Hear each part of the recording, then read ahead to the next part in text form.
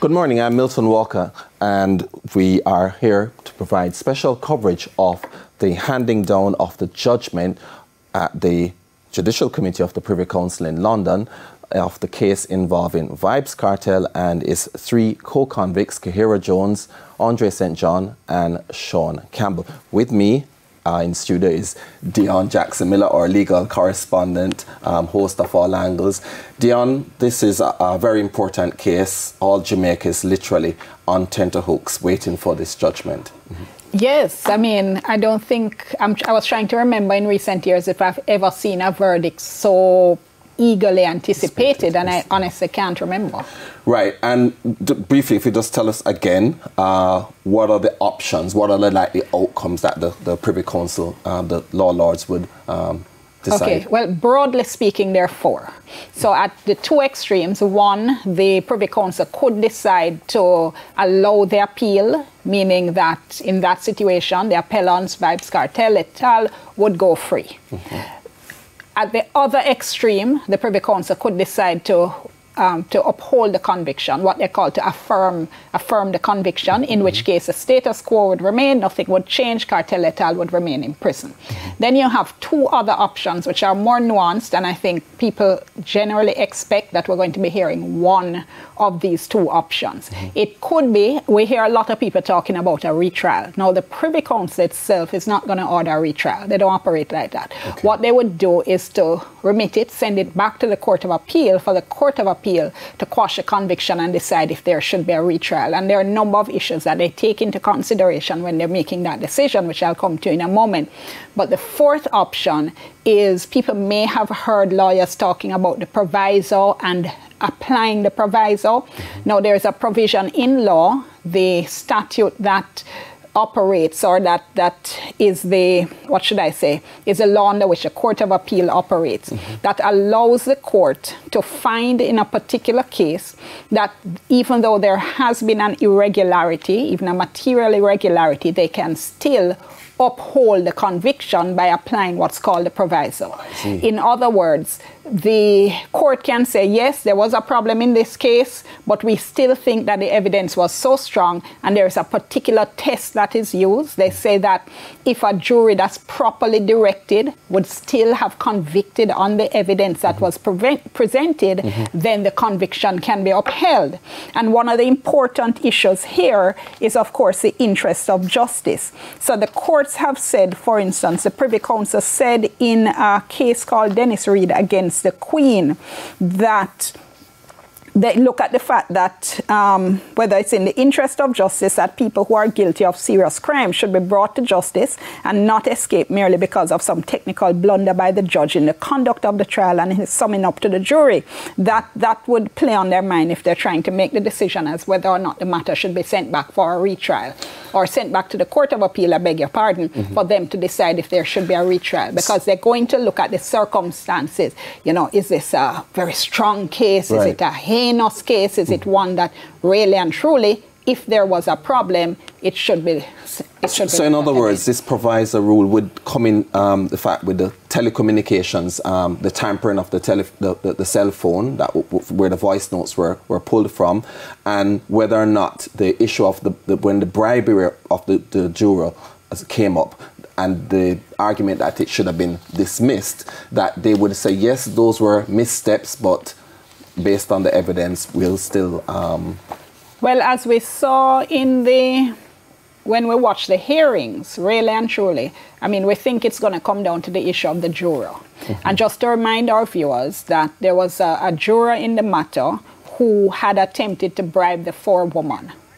And the question was whether, in fact, this juror should have been dismissed from the panel and the case continue without him, or whether, in fact, the entire jury should have been dismissed and the case started all over again. And the concern was whether, in fact, this, as I call them, the tainted juror, the bent juror, whether the rest of the jury, having heard about the attempted bribery, would then have come down extra hard on the defendants, even though there was no link before the court that the defendants had anything to do with the bribery. So the concern was that the jury maybe would have heard, wait, hold on, them they try bribe somebody? No, make we come down hard, let us convict. Or that's a sign of guilt. That was the concern. Right. So and you heard if for the people who watched the Privy Council hearings that the judges were very concerned about this. This was what they spent most of the time on. This was what they were asking a lot of questions about as to whether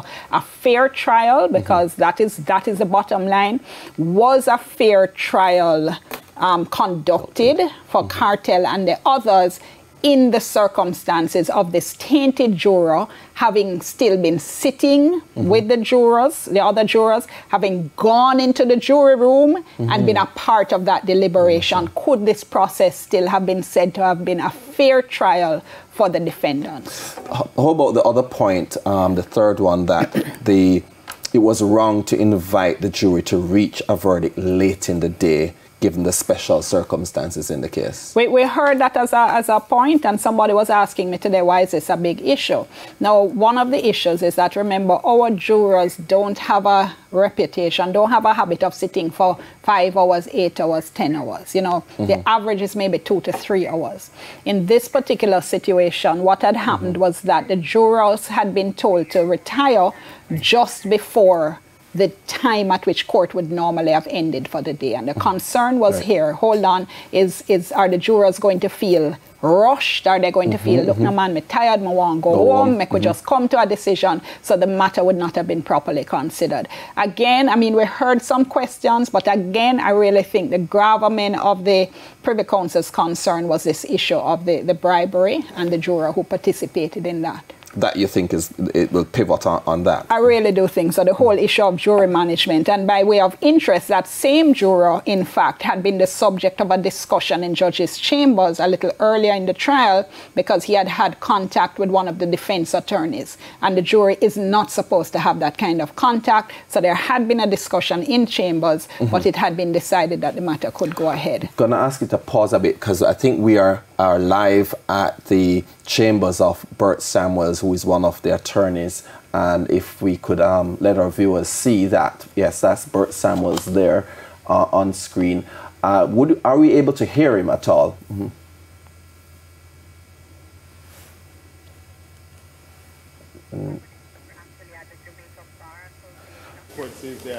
Oh, they're at the Jamaica Bar Association. I'm sorry. Not his chambers, it's Jamaica Bar Association. That's downtown Kingston on Harbour Street, is it? The verdict of not guilty should be entered and they should be freed.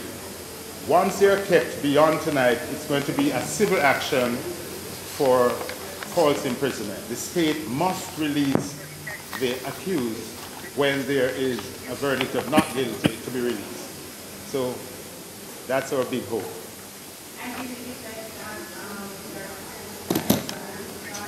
Very good question.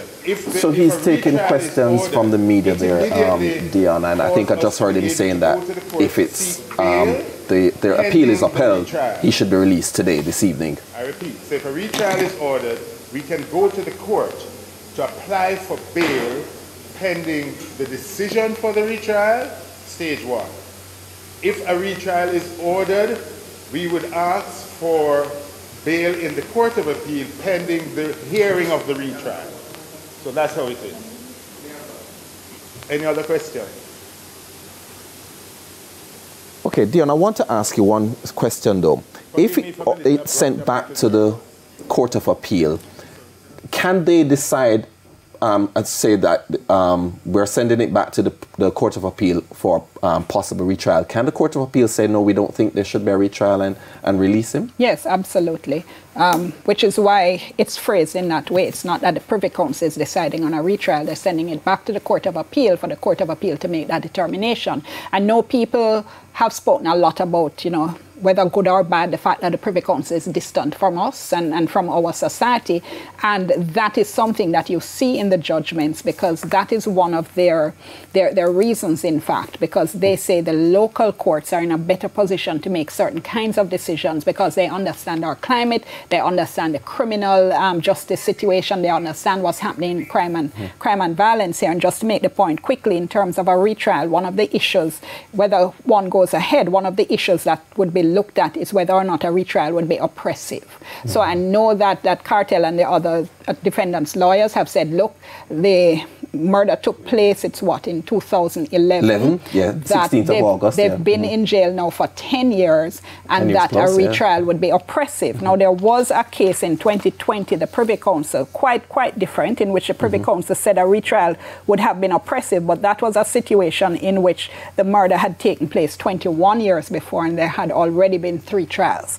And the Privy Council said a 4th trial would be oppressive. So those are the kinds of things that the courts are going to weigh. They're going to weigh the issue of whether there has been a miscarriage of justice in relation to the defendants, the persons who have been convicted, but they're also very, very mindful of what is happening in the Jamaican society and the whole issue of the interest of justice and whether the interest of justice would be served, in fact, by the kind of decision they're making. Do they at all take into account the fact that our justice system isn't quite perfect and, you know, the resource issues and so on? Well, I would say that they are extremely critical of the delays in the system. And we've seen delays here. And again, in the matter I was just mentioning, the 2020 case of Stubbs that came from the Bahamas, they were pointing to the issue of delay in that particular case. And they were pointing to the fact that in none of the circumstances, the delay was not the cause of the appellant, it was the cause of the state.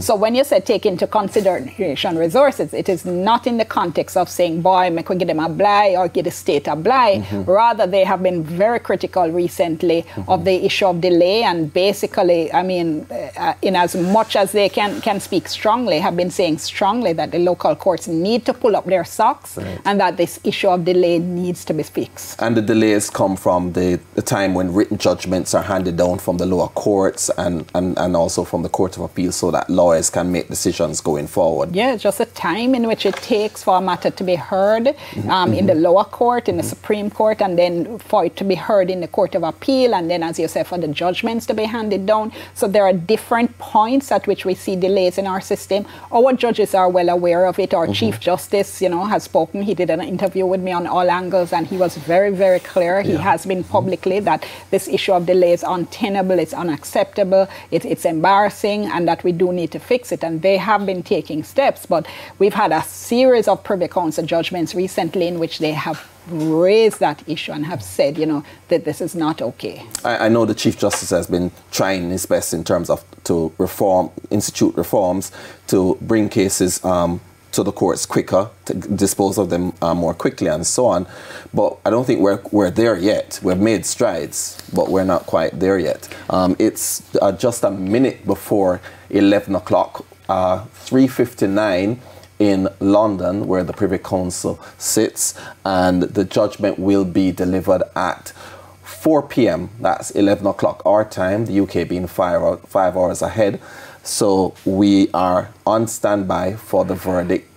Dion? Well, let me just recap again quickly what we're listening out for. It's whether or not there is going to be, the appeal is going to be allowed. That's what Bert Samuels was referring to when he said in that case they could be released. He says as early as today whether or not the court will uphold the conviction, in which case nothing changes, and this in fact would be their last gasp. This is a final Court of Appeal. There's nowhere left to go after the Privy Council, or whether they may say that there has been an irregularity. They are going to send it back to our Jamaican Court of Appeal for our Court of Appeal to decide if there should be a retrial, or whether they're going to say there was an irregularity, but the evidence is so strong and in the interest of justice that they're still upholding the conviction, in which case, again, the appellants, Kartel, and the others remain in jail. I should say as well, in relation to the issue of the, what should I say, the issue of whether or not there is a retrial,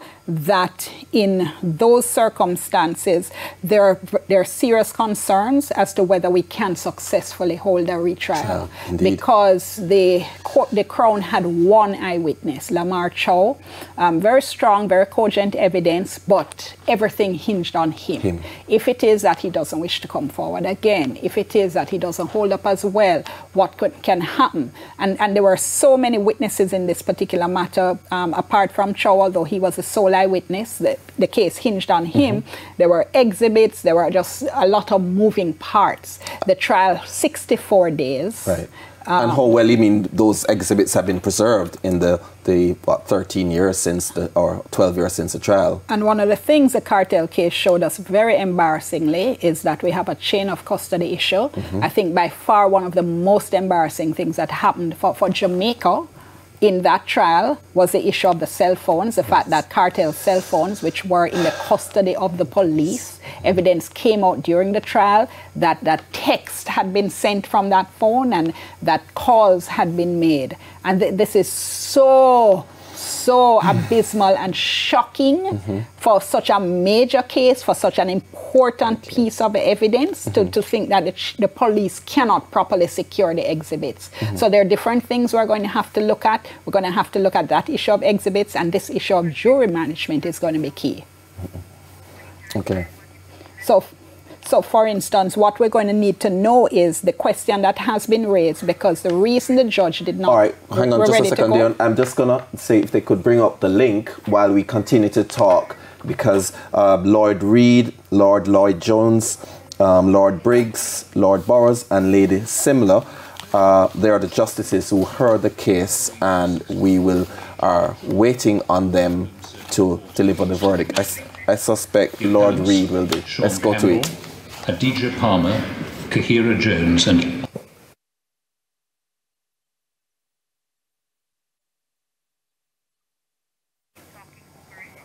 this technology, Dion, the links buffering. Were convicted of the murder of Clive Lizard Williams, to whom I shall refer as the deceased.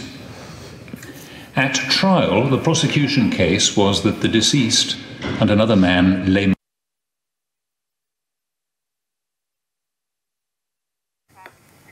Okay. It's buffering. He's essentially recounting the case, Dion, as they would in the... had been given 2 unlicensed firearms belonging to Palmer for sale.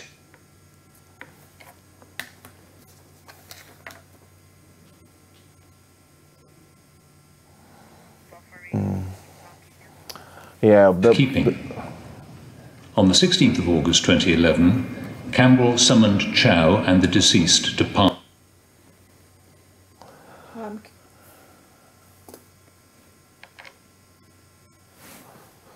house after they had failed to comply with Palmer's deadline for returning the weapons.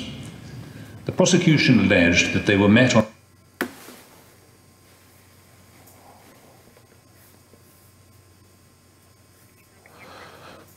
Yeah, we're having some issues with the feed coming in from London. As you can see, it's buffering. Arrival by Palmer, Jones, and St. John, and the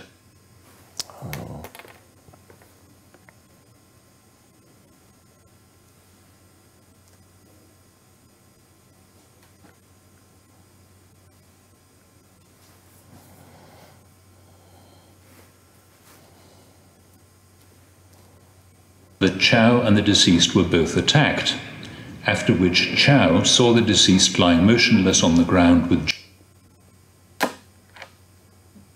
Jones bending over him.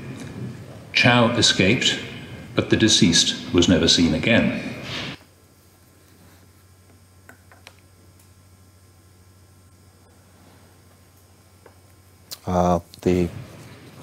Police attended Palmer's house on the 22nd of August 2011. They noticed the house smelled of disinfectant. On the 25th of August, they cordoned off the perimeter wall, treating the premises as a crime scene. When they returned on the 27th of August, they found that the entire interior of the house had been destroyed by fire. On the 29th of August, police forensics reported a foul odour emanating from the living room. On a further visit on the 30th of September, it was discovered that the rear of the house had been demolished. Police dug at the premises but did not find a body. The police seized the mobile phones of Palmer and St. John. Text messages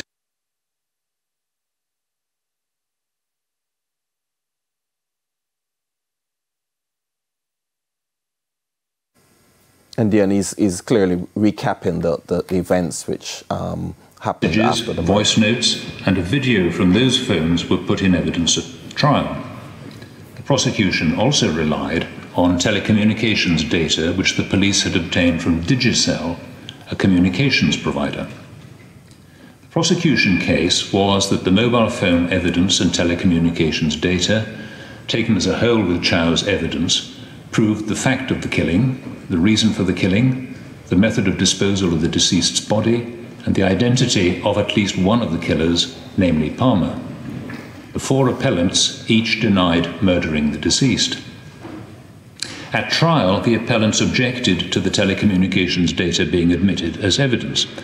They argued that the data was inadmissible because it had been obtained in breach of the Interception of Communications Act and the fundamental right to the protection of privacy of communications guaranteed by the Charter of Fundamental Rights and Freedoms contained in the Jamaican Constitution.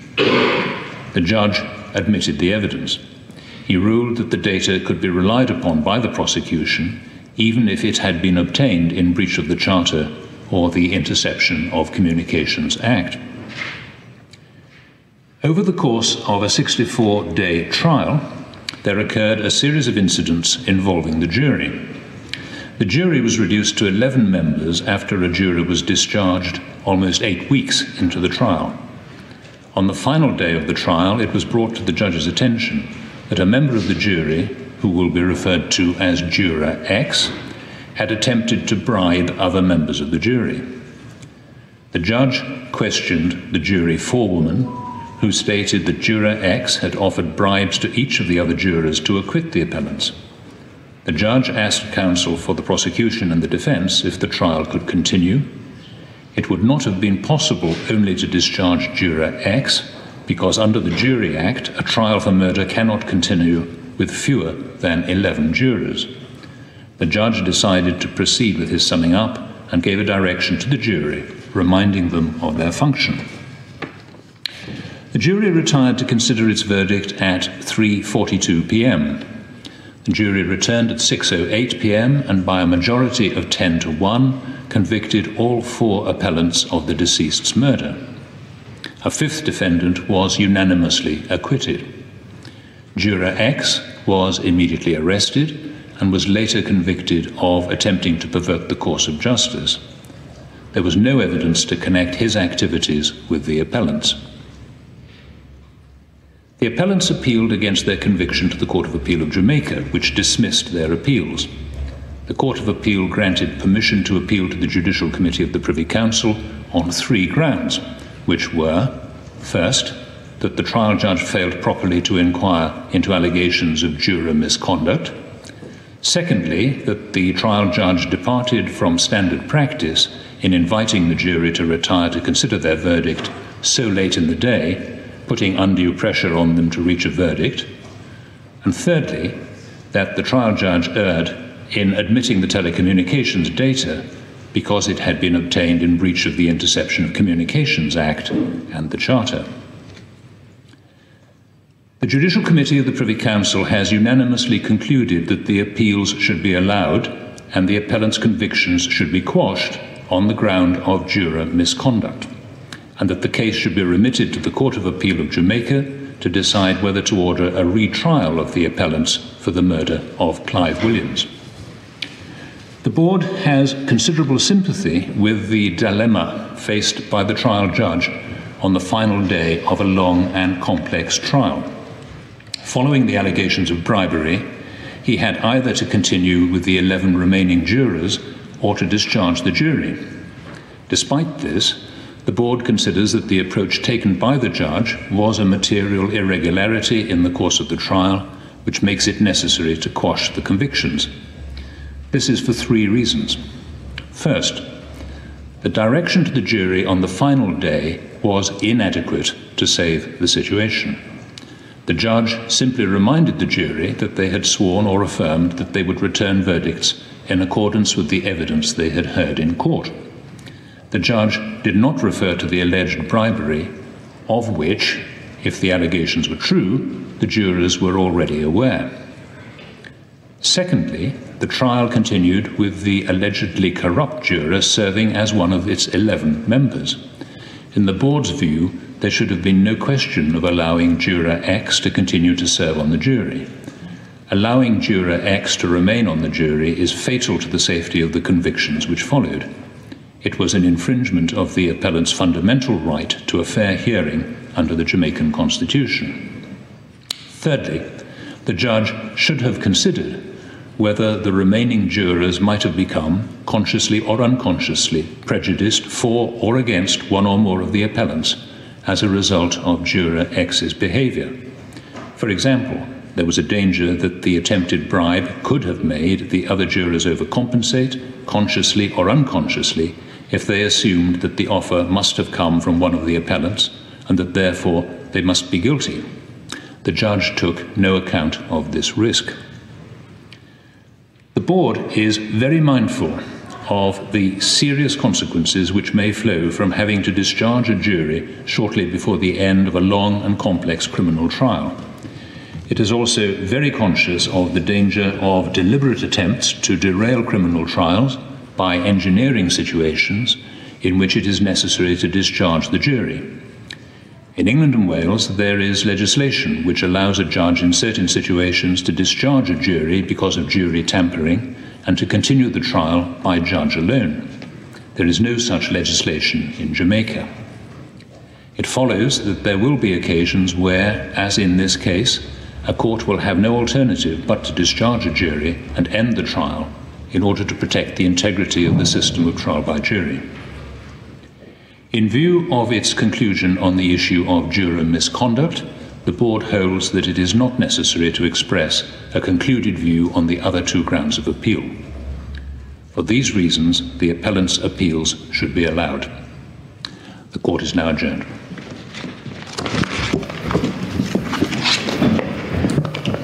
Okay, there you have it. The Privy Council has quashed the appeal of the four convicts in this trial, Dion, and they've sent it back to the Court of Appeal for a possible retrial. Right. We were talking about that before the break, and you notice that the only issue that the judge spoke of here was the issue of the jury misconduct and how that affected the trial. Mm-hmm. And he did point out, that they understand the situation, that the trial judge was in having to start over a trial, but at the end of the day, what it comes down to is the issue of a fair trial. And I mean, we already heard Bert Samuels, I think they were anticipating this, saying that if it is that, the Court of Appeal has to determine whether there should be a retrial, he's saying they're going to move for an immediate application for bail. That, of course, is going to be up to the Court of Appeal, and we, of course, continue to follow this situation very closely. We heard the judge there make mention of something that came up during the hearing. I'm going to beg you to hold, because we have to do a little bit of business, as you always say. And take a break, and we come back. So, folks, the appeal has been upheld, the convictions have been quashed in the Vybz Kartel case, and it's been sent back to the Court of Appeal. We'll have much more when we come back, including reactions from his attorneys and what's happening over in Gaza.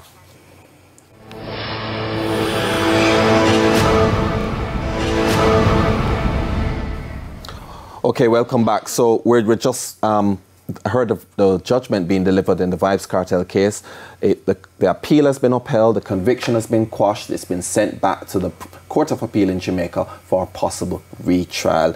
Dion, quickly. I think we need to make it clear to people what the situation is, because I think I see some people celebrating that Kartel is going to be walking free because they hear that the conviction has been quashed. Now, the conviction has to be quashed before you could have the question of a retrial. But the whole point is, as the judge said, the Court of Appeal is now going to decide if Kartel and the other three are going to be tried again. Yeah. In other words, this could, if the Court of Appeal says yes, there's going to be a retrial, this could start all over again from scratch in the Supreme Court, meaning selection of jurors, meaning presentation of the evidence, submissions, everything, everything that's involved in a new trial. So it's not over yet by a long shot. It is obviously a big victory for Kartel and his team because now they have another shot.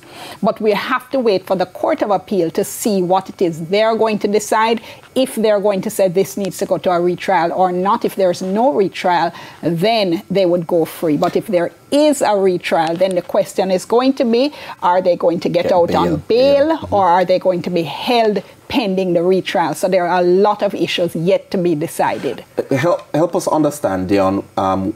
It goes back to the Privy Council, to the Court of Appeal now.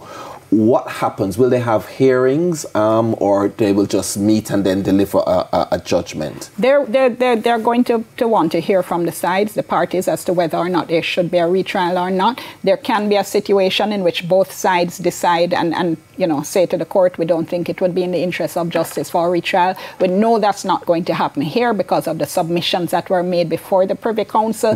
The DPP side, Mr. Knox, who was representing the office of the DPP, was arguing strongly that if it is that the Privy Council decided to quash the convictions, that there should in fact be a retrial, while the lawyer representing Kartel and the others was saying no, there should not. So we know there's no meeting of the minds on this. We know that already. So it is going to be up to the Court of Appeal to make that decision.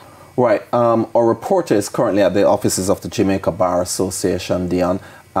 Sandy Williams. Bert Samuels was speaking. I'm not sure if if Sandy has Bert Samuels now. Sandy? Oh, right. All right, we are trying to get Bert Samuels. He was speaking earlier to a group of journalists, but we're trying to get Bert Samuels, Dion. He's the lead defense lawyer in the case. That's the situation there at the Jamaica Bar Association, folks, where Bert Samuels is speaking to the reporting pool. We are trying to get an interview with him so that we can hear his reactions to the judgment which was delivered just now, quashing the convictions for Vybz Kartel, Sean Campbell, Kahira Jones and Andre St. John. And Dion, this is fascinating. I mean, I think I heard the judge, of course, I'm going to defer to you, of course. The direction was inadequate. What does it mean by that, the direction from the trial judge for us? The issue of the judge's directions to the jury is really important because the judge explains the law and explains their options. And if it is that there have been any kind of difficulties that have arisen during the course of the trial, the judge will explain to the jury how they should treat those issues. So in the case here of the corrupt juror, what we heard the Privy Council saying there is that the judge did not give proper directions to the jury. The judge should have said to the jury, you should not let knowledge of this bribery affect your decision in any way. You should not, there is no evidence. I'm just giving an example. Sure. There's no evidence, for instance, linking this bribery attempt to the defendants. You should not hold it against the defendants. You should not, therefore, let it influence whether you find in favor of guilt or innocence. And we were just seeing some shots there from Waterford, Gaza City. That's Kartel's base, so to speak. And there was some graffiti that you saw on the ground there just now. But that's the situation there. We have a reporting team also in Gaza, so to speak. And we are hoping to get some reactions from his fans and followers there. And he also said that the second point was that the trial continued with Juror X, and that was fatal to the safety of the trial. Yeah, because the issue is, This man is corrupt. We know he's corrupt. And as I was mentioning earlier, he's still allowed to sit with the other jurors and he's allowed to go into the jury room with them and deliberate. And we don't know what he was saying. We don't know how the whole thing affected their deliberations. And the judge made mention of one issue that came up because a lot of people watching this were then saying, hold on. So does this mean that would this mean that all I have to do is bribe one juror or even just try to bribe one juror and then the trial is derailed? Everything have to start over from scratch. We would never get anywhere in terms of the trial process. Right. So what the lawyer during the appeal said to the Privy Council judges is that, look, he understands that issue, but that can't be what that can't be the way in which you decide, okay, let's keep the corrupt juror here. He was suggesting that if that is a problem, and if Jamaica thinks that this is going to be a problem or could be a problem, what we need to do is change our law, as has been done in England. And we heard the judge make mention of it there. Yes, yes. So essentially, what the law would then say is that if you have a situation where you need to dismiss an entire jury, or you need to dismiss so many jurors that you no longer have a jury that is the required number in law, then you are allowed to dismiss the jury and the case then continues before the judge alone. Currently, Jamaica does not have that law in place. So in Jamaica, if it is that we have to dismiss the jury, the trial would have to start over from scratch. Because I think there's been a lot of focus on this particular corrupt juror. But as the judge mentioned earlier there, and I think a lot of people forgot, there was a juror that had to be dismissed earlier on. She had come to the judge and she had said that her son was at the Horizon Remand Center, and that the defendants at the time in the matter had come to realize that he was there because she went there to visit him. She went to the judge and she said, I'm afraid for his safety, I want off this case. Yes. And she was released. And she was released from the case. That is what brought the jury down to 11. Right. So the judge was then faced with a situation where if he dismissed this corrupt juror, he then would have 10, and 10 jurors could not sit on this case by law.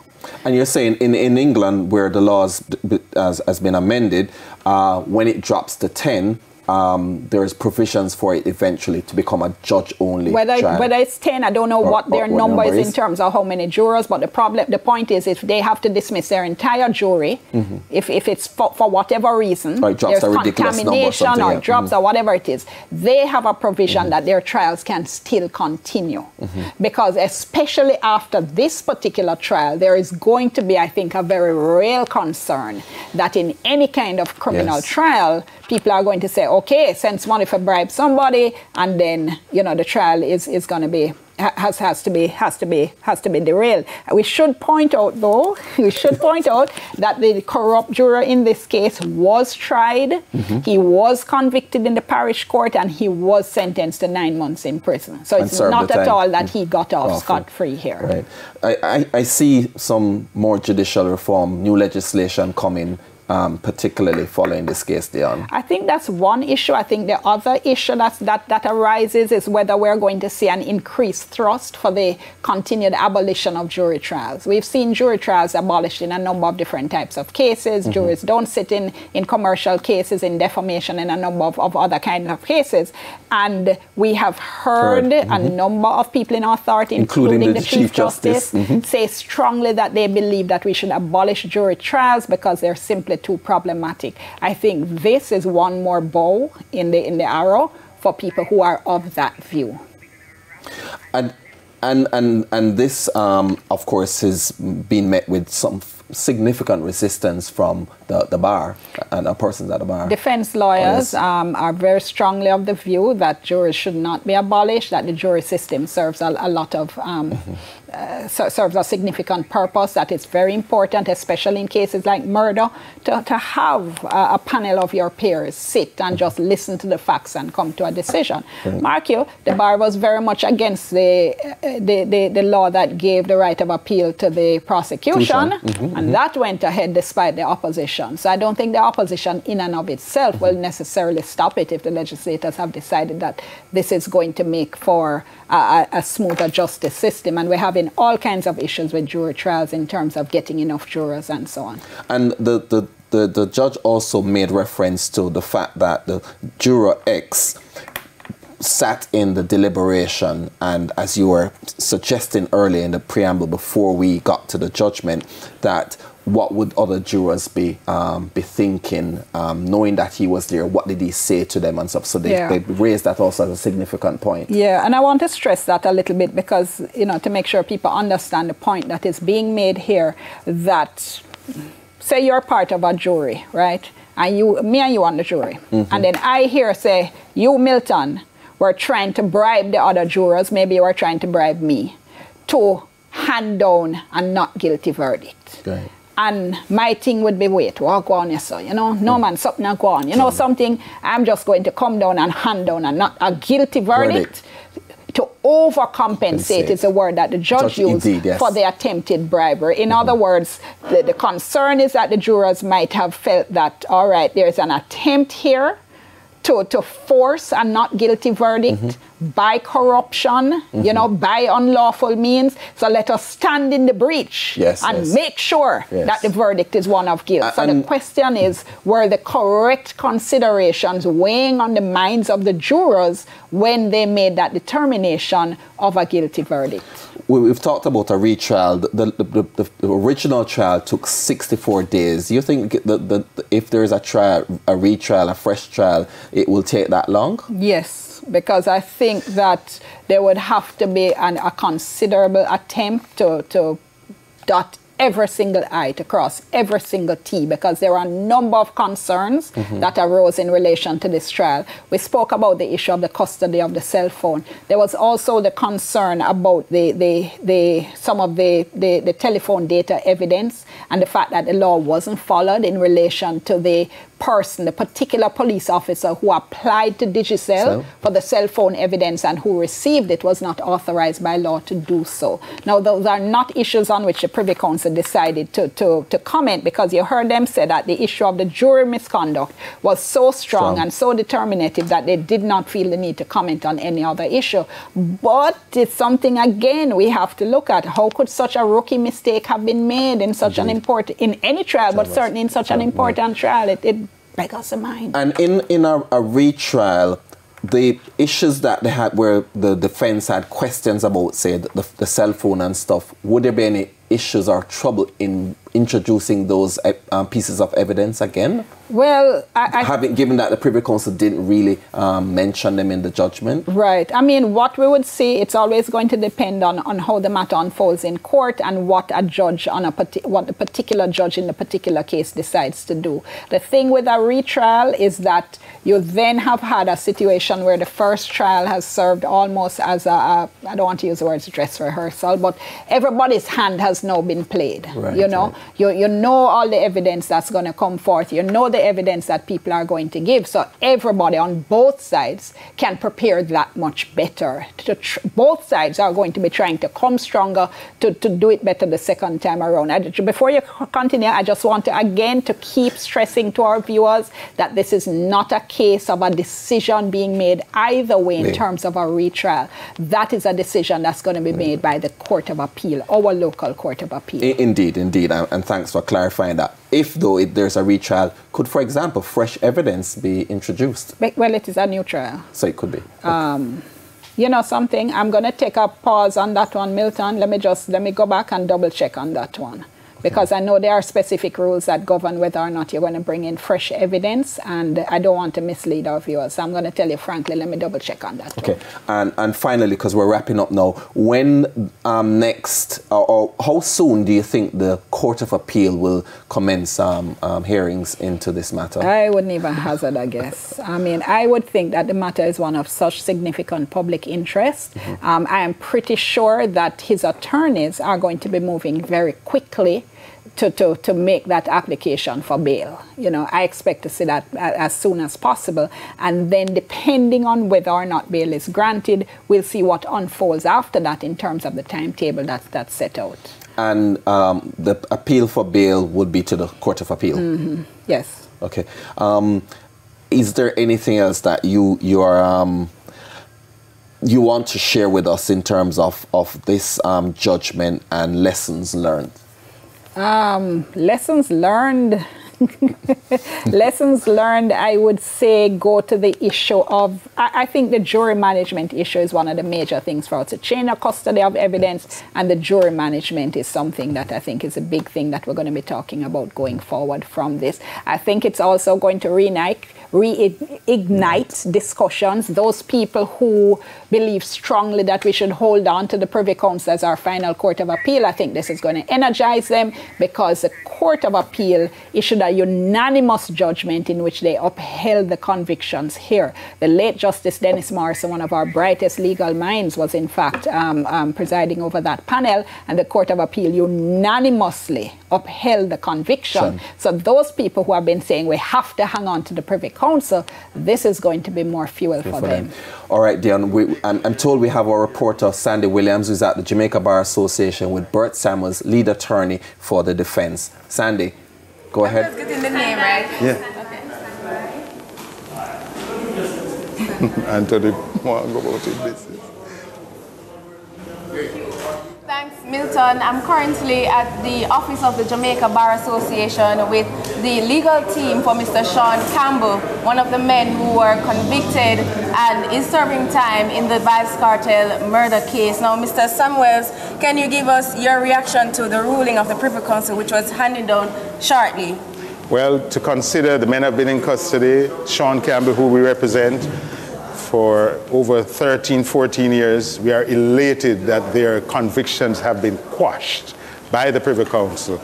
And now we're going to see what will go going forward, whether who his legal team will be to go to the Court of Appeal to argue that there should be no retrial. Okay, so what's the next step forward after that? The next will you be representing him going forward? Well, it depends on his choice. Our retainer with him, our agreement is now over today. If he wants us to continue, we're more than willing to represent him. Have you spoken to your client? No, I have not spoken to him. You mean in the last 10 minutes? Before the, yes. No, before the, no, the we have not been in communication for a while, but you know, I know his other persons have contacted him, and I'm in contact with those persons. Okay. All right, that is Mr. Bert Samuels, the attorney at law representing Sean Campbell. Along with Ms. Samuels. Yes. Representing Mr. Sean Campbell in the Vybz Kartel murder case. It's back to you in studio. Thank you very much, Sandy. Elated at the quashing of the conviction, and we will argue no retrial. Yeah, as I said, I know they're going to argue the issue of the length of time that Kartel and others have been in custody. We've also heard reports about the fact that he's been in ill health. I understand there are conditions about their questions and concerns about the conditions of the prison. In fact, that he's been held in as well. And I think all those issues are going to be brought to bear in the argument that there should be no retrial. On the other side, what I would be expecting to hear from the prosecution is that this was such a heinous case. You know, I mean, everybody remembers the testimony about we chop up lizard fine and dash him away. There is going to be, I think, a very strong argument coming from the other side that in the interest of justice, that in the public interest, that this matter should be tried again, unless it is, I think, that the director's office feels that they cannot successfully mount another prosecution. Is it possible that the prosecution may say, given the time that's passed and you know, custody of the evidence and so on, that we don't think we can mount a successful trial, that they could not? Yeah, I mean, it's going to depend on, as I said, their knowledge of their witness, whether or not their witness is willing to testify again. So, I mean, we'll see what happens in that respect. However, I mean, we've seen situations in Jamaica where we've had up to, for instance, three trials in particular cases, you know. So just the fact that it's a retrial in and of itself isn't grounds to say, let's not go ahead. Okay. There will have to be the other supervening factors that both sides will argue and on which the court will make a decision. 11 or 12 years between the trial and the Privy Council ruling, quite a long time. I think it depends on your perspective, though. Remember, they were sentenced to life in prison.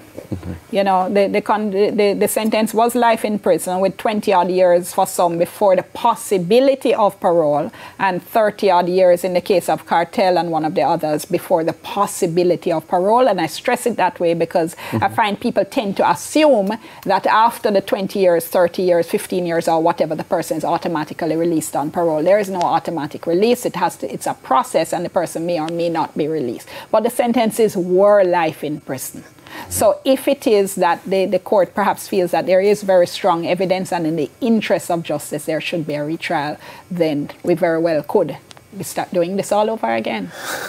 Amazing, amazing. But that's justice and our justice system and the layers. That's why we have layers in our judicial system to work out all the kinks and to correct mistakes made at the lower levels as well.